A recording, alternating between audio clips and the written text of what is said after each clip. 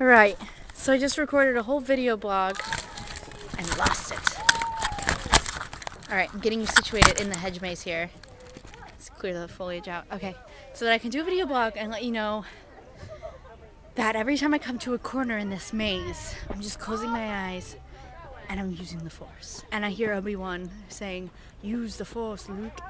Except he says Paula, because my name is Paula and not Luke. And then I pick a turn, and I'm not cheating. I'm doing this totally honestly, and I'm sure I'm going to get walked in upon while making this video blog, but that's okay. This trip's incredible. It exceeds every expectation I've had. I've ended up going on pilgrimages to Stonehenge, Avebury, Glastonbury Abbey. So amazing. And the Glastonbury tour. Just these places you never, well, Stonehenge, yes, but all the other places you never would think of going, and yet, they're just magical. There's no other way I can explain it. I'm giddy, I'm so giddy. These people are incredible.